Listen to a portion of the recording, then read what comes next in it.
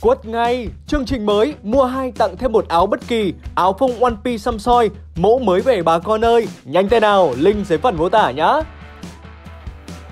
2022, tác giả Oda sẽ tiết lộ 12 bí ẩn cực lớn trong One Piece. Yo, xin chào 500 anh em bạn hữu, lại là mình đây, Trần Soi again.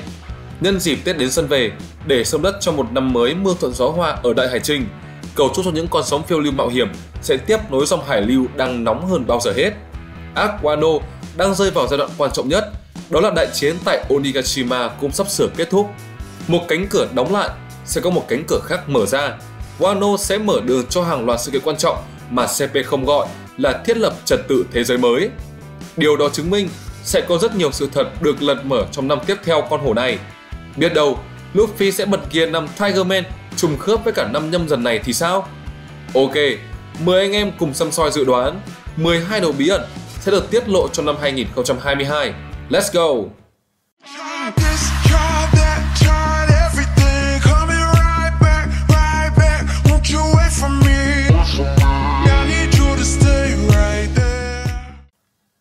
Một, sức mạnh của băng tóc đỏ.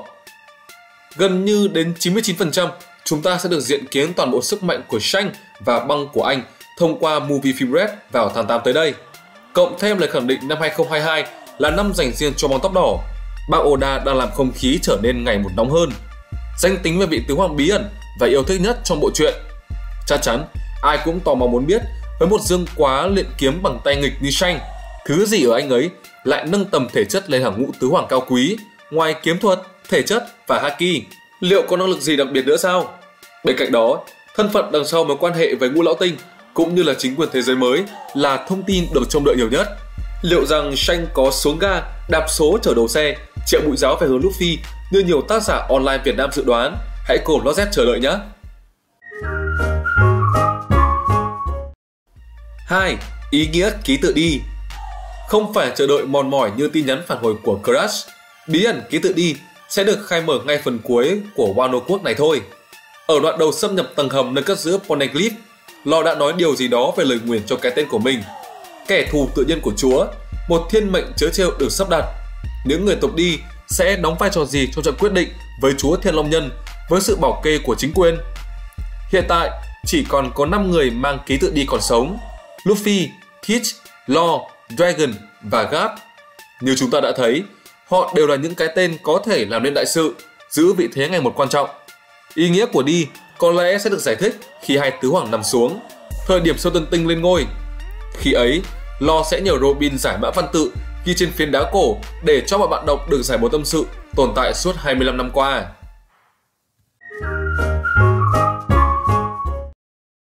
3. Kết cục của Shichibukai. Tiếp đến, một thông tin khá quan trọng đến từ hậu kỳ hội nghị Revire được tổ chức bởi chính phủ. Lần đầu tiên sau vài chục năm, những kẻ đứng đầu 170 quốc gia quyết định thông qua sắc lệnh bãi bỏ hệ thống Thất Vũ Hải. Một phần là vì những việc làm xấu xa mà họ đã gây ra. Một phần vì giờ đây, chính quyền đã hoàn thành tổ chức khoa học SSG, thứ được xem như là thay thế một trong 3 cán cân thế giới. Như vậy, 4 Shichibukai bao gồm Buggy, Hancock, Mihawk và Weevil sẽ có kết cục như thế nào? Liệu lực lượng hải quân được cử đi có là đủ để bắt giữ họ? Theo mình, sẽ có một vài trường hợp xảy ra. Với Buggy chẳng hạn, hải quân sẽ tống khứ ông ta ra khỏi lực lượng, bớt đi một vết nhơ cho hệ thống. Còn với những người không còn lưu luyến chức vị như là Hancock hay là Mihawk, họ sẽ ra bắt tay giảng hòa, ra điều kiện để cho đôi bên cùng có lợi. Đơn giản là không dễ gì mà bắt được hai Thất Vũ Hải này nếu như không có sự nhúng tay của một đô đốc.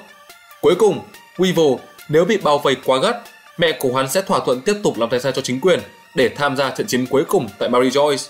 Khi ấy, chúng ta mới thật sự được biết năng lực của hắn là gì mà Kizaru lại ca ngợi nhiều đến vậy. 4. Hình dạng và sức mạnh của bảo lục Ryokugyu.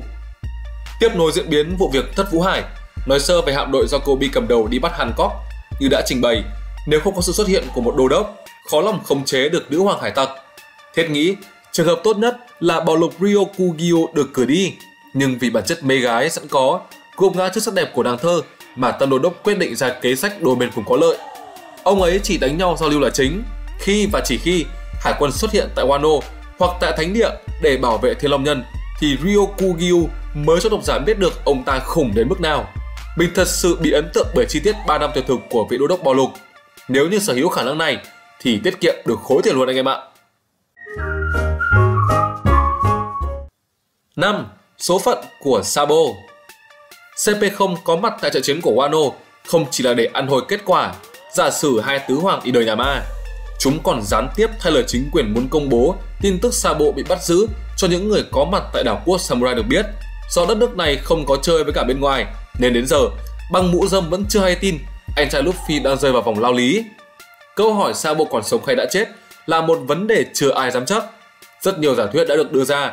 Cái nhận được nhiều sự ủng hộ nhất là chính quyền sẽ sử dụng tổng tham mưu quân cách mạng để làm mồi nhử, dụ cha con Dragon, Luffy đến Marijoy, nơi cấm kỵ đầy rẫy những cạm bẫy được giăng ra. Theo anh em, liệu Sabo có dính lời nguyền tóc vàng con ghẻ và thập tử nhất sinh rồi không? Hãy để lại suy nghĩ ở bên dưới nhé. 6. An nguy của cha con Vivi. Trong hội nghị Reverie, nơi tham dự của 170 nguyên thủ đến từ khắp các quốc gia, vùng lãnh thổ, cha của Vivi và đức vua Riku, cả Dressrosa là hai người tiên phong đề nghị chấm dứt chế độ thất vũ hải đã lỗi thời. Ngoài ra, vua Cobra cùng với Vivi liên tục phản đối những chính sách bóc lột tàn nhẫn của chính quyền. Từ đó dẫn đến việc họ bị xem là cái gai sạn trong mắt của Ngũ Lão Tinh và Im-sama.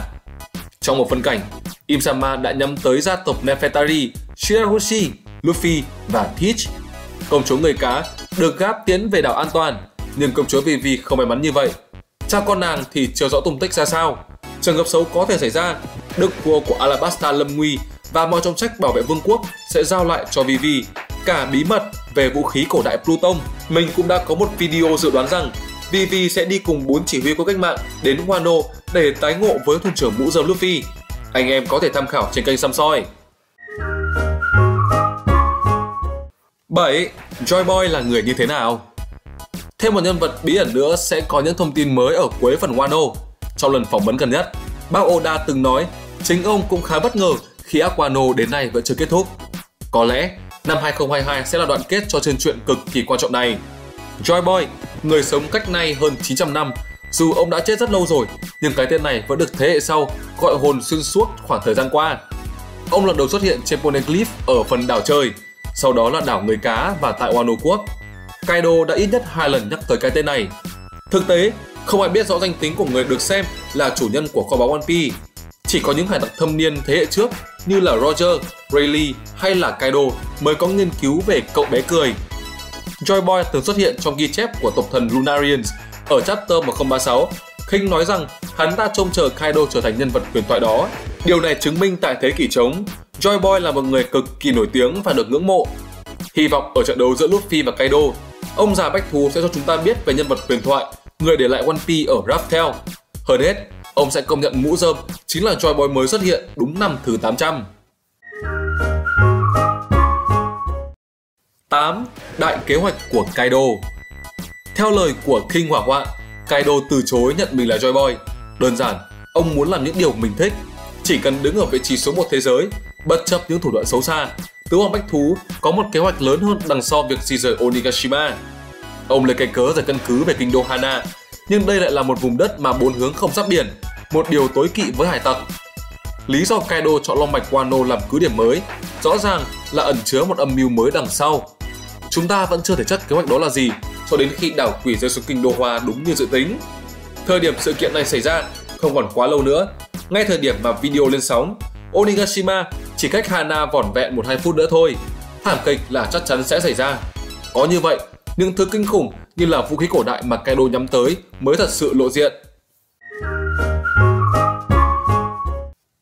9. Vị trí tấm hồng phiến thứ tư. Tính đến thời điểm hiện tại, 3 trong 4 vị trí hồng phiến Poneglyph đã được xác định. Một là ở Du, một tại đảo Bánh và một ở Wano.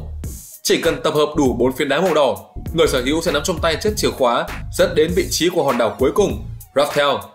Tất nhiên là cần phải có thêm một người am hiểu về văn tự cổ để giải mã những gì ghi trên Poneglyph. Nhưng điều tiên quyết là phải có đủ 4 tấm hồng phiến. Trong quá khứ, tấm thứ tư được đặt ở đảo người cá khi Băng Roger đến đây. Lúc đấy, nó thuộc về sự bảo hộ của dâu trắng. Tuy nhiên, tấm hồng phiến này đã được di chuyển đến một nơi bí ẩn không có tung tích. Có lẽ một trong những người như là Mako, Shang, Rayleigh hay là nhân vật có quan trọng hay là quan hệ mật thiết với băng Roger và băng dâu trắng đã giấu phiến đá quan trọng nhất ở một nơi bí mật. Đánh bại Kaido, tậu được 3 tấm poneglyph màu đỏ, Luffy cần thêm tấm cuối cùng để hoàn thành giấc mơ khám phá hòn đảo không có trên bản đồ. Phải chăng vị trí của nó sẽ được tiết lộ vào cuối năm 2022 và Mako là người bảo hộ? Không gì là không thể đúng không anh em? 10. Im-sama là ai? Im-sama là người đứng đầu chính quyền thế giới, người có quyền lực trên cả ngũ lão tinh. Đó là tất cả mà những gì chúng ta biết về nhân vật này. Đã đến lúc chủ nhân của ngai vàng trống và là người sở hữu kho báu bên dưới thánh địa Marijoy lộ mặt. Nắm trong tay sự sống chết của cả một quốc gia, sức mạnh kêu gọi Buster Call chỉ bằng một câu nói. Im-sama chính là người đáng sợ bậc nhất và cũng có thể là trùm cuối mà gia đình Monkey D phải đối đầu. Người này đang nhắm tới Luffy và các công chúa bằng hữu của cậu. Ngay sau khi áo Wano kết thúc, Im-sama sẽ có những bước đi cụ thể để thực hiện kế hoạch thanh trừng của mình. Nói đúng hơn, âm mưu này phần nào nhen nhóm khi hạm đội do CP0 lãnh đạo đã đến Wano, mang rất nhiều điều ẩn ý đằng sau nước đi này. Có người còn cho rằng Ngũ Lão Tinh và Im-sama là một nhân vật bất tử, sống từ thời thế kỷ trống đến nay, những người nắm giữ bí mật của thế giới. Nếu như đúng như vậy, đây sẽ là một cú twist rất lớn, góp phần thúc đẩy diễn biến ở cuối truyện lên mức đỉnh cao nhất. 11. Thủ phạm khiến cho Kid bị cụt tay. Sau time skip, chúng ta khá bất ngờ khi nhìn thấy Kid chỉ còn lại một cánh tay ở nhà tù Udon. Lúc mà Luffy gặp lại anh, Kid đã nói đó là hậu quả của việc đụng độ bằng tóc đỏ. Một kẻ mạnh như Captain đồng nát đụng độ với một tứ hoàng nổi tiếng ít khi gây sự. Vậy cớ gì mà Kid phải ôm hận trở về? Thật là không giống phong cách của Shang một chút nào. Theo đó, thuyền trưởng Băng ve chai tỏ ra khá là cay cú bằng tóc đỏ, tuyên bố với Luffy là sẽ trả thù ông chú cụt tay trong tương lai gần. Vấn đề nằm ở chỗ, không ai biết thủ phạm, người đã gây ra vết thương lòng cho Kid là ai, Shang hay là một thủy thủ đoàn nào đó trên tàu Red Force. Bí ẩn này có lẽ sẽ được giải đáp bởi Kid sau khi anh cùng Lo hạ đẹp tứ hoàng Big Mom, hoặc biết đâu là sẽ xuất hiện thoáng qua trong bộ phim Red cùng tên. 12. Thủ lĩnh cách mạng Dragon. Điều bí ẩn cuối cùng được trông chờ cho năm 2022 là câu chuyện xoay quanh người đàn ông nguy hiểm nhất hành tinh, Monkey D. Dragon. Vụ việc Sabo bị bắt và Luffy vươn tầm ở Wano có thể dẫn tới sự lộ diện của anh Long sớm hơn dự tính một chút. Sức mạnh, quá khứ và danh tính của Dragon luôn là một chủ đề hấp dẫn với người hâm mộ. Ông anh có thật sự mạnh hơn Luffy sau Wano? Có đúng là người được truy nã cao nhất thế giới hiện tại? Mọi chuyện vẫn còn là một ẩn số. Hơn hết, điều mọi người thích thú nhất là sự đoán trái ác quỷ mà Papa Luffy sử dụng. Với một số gợi ý vào những lúc xuất hiện, khả năng rất cao Dragon sở hữu một năng lực Logia hoặc là Doan thần thoại nào đó có khả năng thao túng thời tiết. Tất nhiên, mọi cơ sở cho đến nay đơn giản chỉ là xem cho vui thôi, trừ khi là được bác Oda xác nhận. Dù sao, cũng không nên trông chờ quá nhiều khi mà năm tới Spotlight sẽ dành cho Shang tóc đỏ. Có chăng thông tin về Dragon chỉ là nhá hàng mà thôi. Ok, trên đây là video dự đoán 12 bí ẩn sẽ được tiết lộ trong năm 2022. Anh em muốn mình làm về chủ đề gì tiếp theo, hãy để lại ý tưởng ở bên dưới nhé. Và như thường lệ, sau đây là phần dành cho khán giả may mắn của Xăm Soi. Đầu tiên là comment của bạn Huyền Nguyễn. Anh ơi cho em hỏi, Perona đã ăn trái holo nên là trở thành ma. Vậy thì Zoro có chém được không? Vì hệ Paramecia khác với cả Logia. Mong anh đáp. Mấy con ma thì anh đầu tảo bó tay, chứ trái tim của Perona thì đầu tảo đã xuyên qua được rồi nhá. Tiếp theo là comment của bạn Son Mui. Hình như là anh Xăm Soi có haki sắc màu đẹp trai hay sao ý. Ui dồi quá chuẩn luôn, bắn tờ rin. Và cuối cùng là comment của bạn 28 Hoàng Phúc 6 tháng 4. Mong có One Piece 2 quá anh ơi. Ôi thôi bạn ơi, tha cho mọi người đi, lại phải cày thêm 20 mấy năm nữa. Đừng quên hãy bình luận thật bựa để có cơ hội lên sóng trong số tiếp theo. Hãy ấn nhẹ nút like, đăng ký kênh Xăm Soi nếu như bạn quên làm điều đó giúp bọn mình. Còn bây giờ, xin chào và hẹn gặp lại ở video tiếp theo vào ngày mai. Bye bye. Nóng, Băng ở Tặc Xăm Soi đang chiêu mộ các thành viên đoàn. Hãy ghé Facebook, search One Piece Xăm Soi. Chúng ta sẽ cùng chém gió xuyên ngày đêm cùng với các thành viên khác nhé. Nhớ đấy, thuyền trưởng Xăm Soi đang đợi bạn, link nhóm ở mô tả nha.